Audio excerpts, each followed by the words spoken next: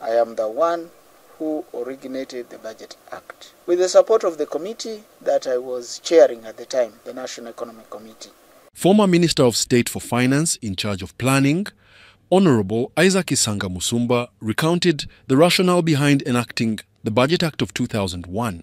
The government would prepare the budget speech would be unveiled that day. Nobody had an idea of what the government would say.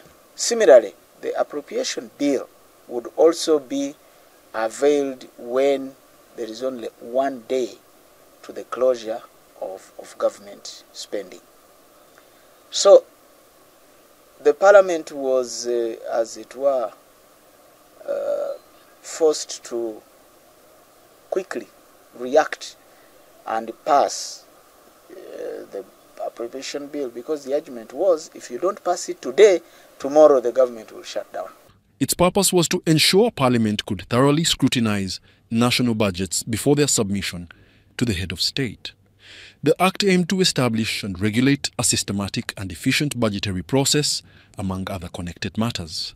However, the law's efficacy waned between 2011 and 2016, with some of its provisions merged into the Public Finance Management Act. First of all, under the current laws and procedures of Parliament, a bill can be sent back. If the Parliament refuses to listen to what the President wants, the bill will go back to the President, and the President will send it back. And if they still don't listen to what the President wants, the bill will become law. Honorable Musumba pointed out that the current situation, where the President has returned the budget to Parliament, reflects the absence of the Budget Act, which previously delineated clear roles and responsibilities for each branch of government.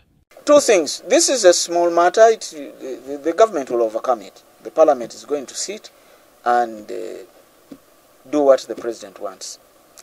But looking further afield, it is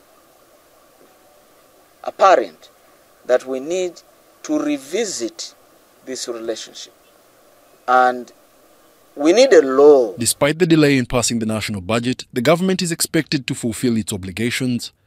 The public eagerly anticipates the outcome of the parliamentary session on July 2nd, 2024. Wadulo